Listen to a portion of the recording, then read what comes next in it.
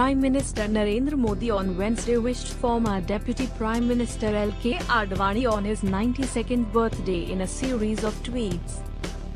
Calling him one of the most respected leaders, he said that Advani had shaped the BJP and led to its rise. He also spoke about Advani's career as a union minister and spoke about his capability.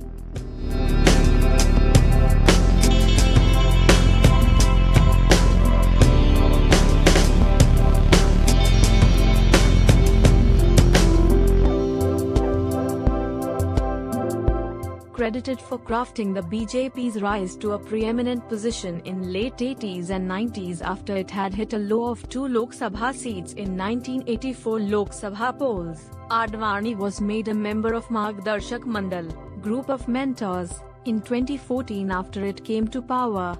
News Desk.